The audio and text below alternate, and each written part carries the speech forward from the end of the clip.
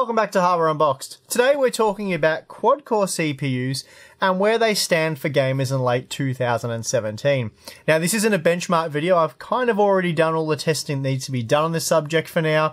Rather, I'm going to discuss a few thoughts and opinions.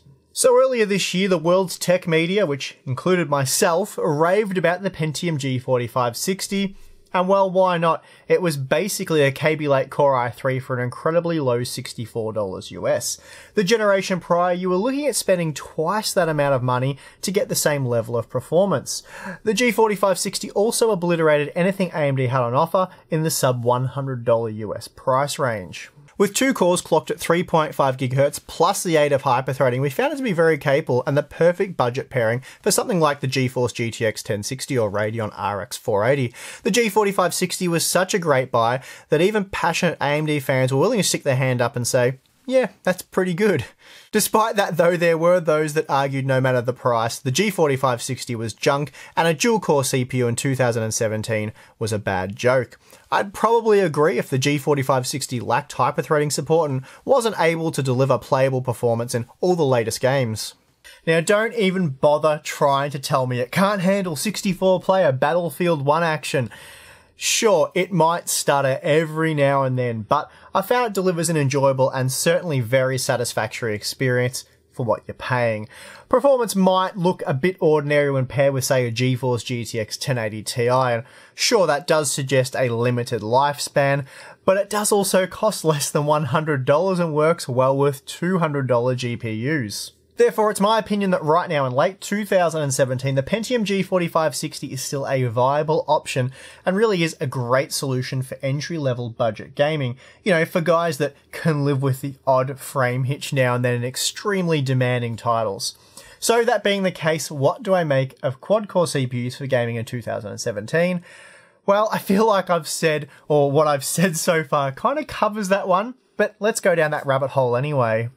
Recently, when we reviewed the Ryzen 3 1200 and found that it was an exceptionally good value CPU for budget gamers with its 4 overclockable cores, the vast majority of you seem to accept that. Of course, once again, there were those claiming that quad-core CPUs are dead and have no right being used as gaming CPUs in 2017. I also hear stuff like this, probably quite a bit more actually, when talking about CPUs such as the Core i5 7600K, as if the R3 1200 and 7600K are any way comparable in terms of gaming performance.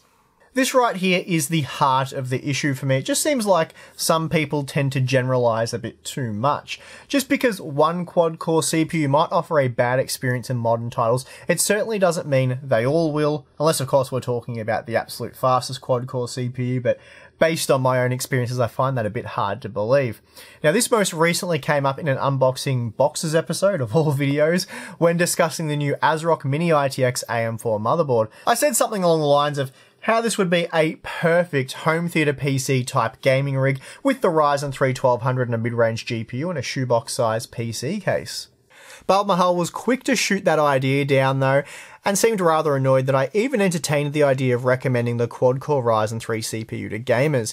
He also claimed that today's games require a minimum of 6 to 8 threads. We went back and forth on the issue and he also claimed that the Core i5 7600K doesn't provide smooth gaming performance, claiming that it will experience dramatic frame drops whenever the OS decides to do stuff in the background or draw call-heavy workloads appear in a PC game.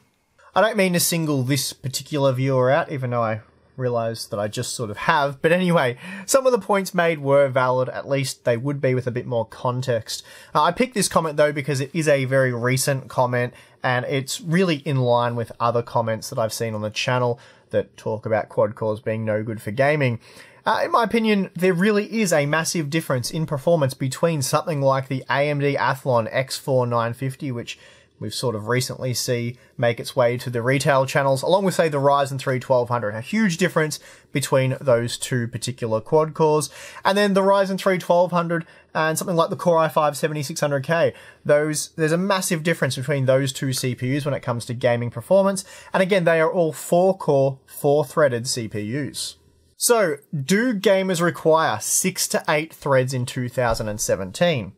Well, No, I don't believe they do, and I've shown this through extensive testing on the channel already. I'm also not basing this opinion on a few thousand benchmark runs conducted on a clean system. I've actually spent many hours gaming on the Ryzen 3 1200 rig now, and in instances where I found it to actually be quite weak, had nothing to do with the core count.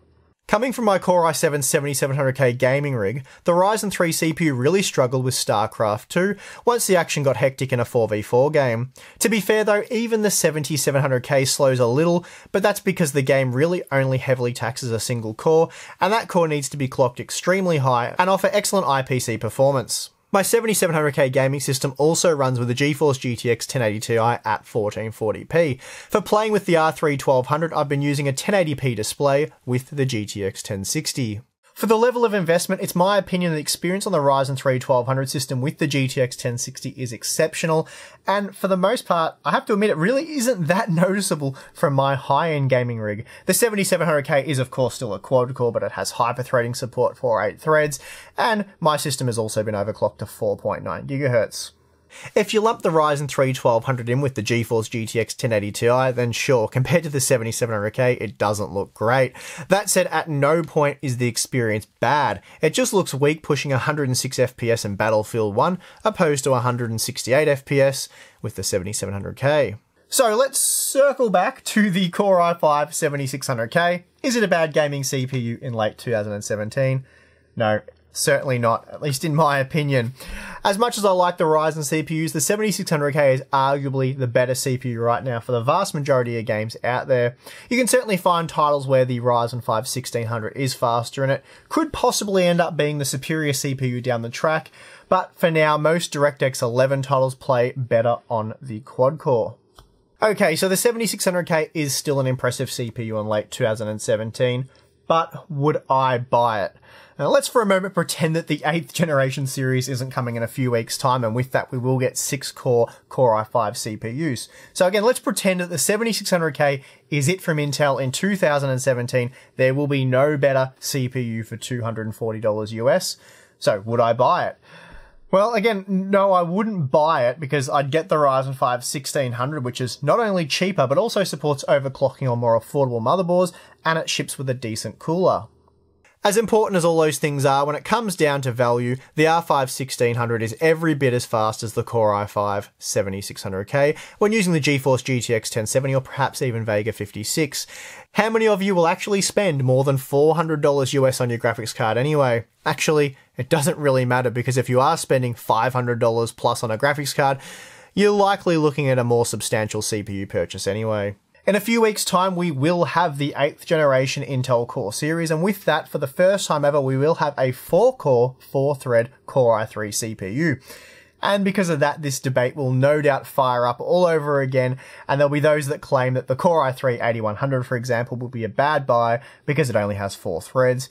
Yet we'll find that if you pair the CPU with an affordable graphics card, then it's going to deliver a similar experience to a CPU that costs significantly more. Then we have the upgraders debate. It's no secret that Intel's product lines have stagnated over the past 5 years or so, and with no competition from AMD until very recently, things have been slow to get moving. If quad cores are indeed dead in 2017, then those rocking a Sandy Bridge, Ivy Bridge, Haswell, or maybe even a Broadwell processor are probably in desperate need of an upgrade. Truth be told, if you have a locked Sandy Bridge or Ivy Bridge Core i5 processor, then upgrading to something like the Ryzen 5 1600 will offer noteworthy gains, even with a mid-range GPU. However, if you're lucky enough to have an unlocked Core i5 and you've overclocked it to 4.5 GHz or higher, then the upgrade to the R5 1600 is more of a sidestep than a tangible upgrade at this point. In fact, for the older but still very popular titles such as CSGO, the old unlocked quad cores are likely going to be superior, as these games typically only utilise a single thread. For these kind of games, you want a high clock chip with strong IPC performance, much like what we saw in StarCraft 2. So when picking your next CPU, you want to consider a good many things. How long do you plan on going between upgrades? What kind of GPU will you be using? And can you see yourself getting an extreme GPU in the future? You know, something that costs $400 plus. And really, just as importantly, what are the games you'll be playing? My advice is not to get too hung up on the whole core count thing. A CPU with more cores isn't necessarily better, the one with less, and this is particularly true if they are of different architectures. The CPU's architecture and operating frequency really influences how many cores you'll require for acceptable performance in games, though the games also have to be able to utilize the amount of cores you're bringing to the table as well, so again it comes back to the games you plan on playing.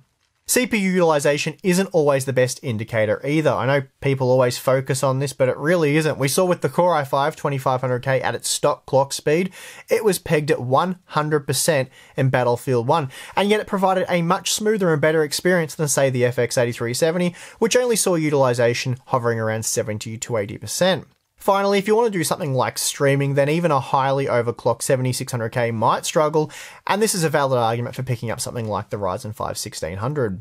In the end, it really comes down to what you can afford, obviously. The cheapest 4-core 8-thread CPU from AMD is priced at $160 US, and while that is very reasonable for what you get, it's still not much good to someone who can only afford $100. For a final hypothetical scenario, if the Core i5 7600K was priced alongside the Ryzen 5 1400, and that is to say it cost $160 US, then despite the fact that it only has half as many threads as the AMD CPU, I would be picking the Core i5 every day of the week. As I've said, all CPUs aren't created equally, and even in core-heavy games such as Ashes of the Singularity, a stock 7600K beats an overclocked Ryzen 5 1400. That doesn't, however, mean it's worth spending 50% more on the Core i5 processor, because if you're pairing it with a mid-range graphics card, there's really going to be little to no difference between the two. Well, that's going to do it for this one. Let me know what you guys think in the comments below. I'm your host, Steve. See you again soon.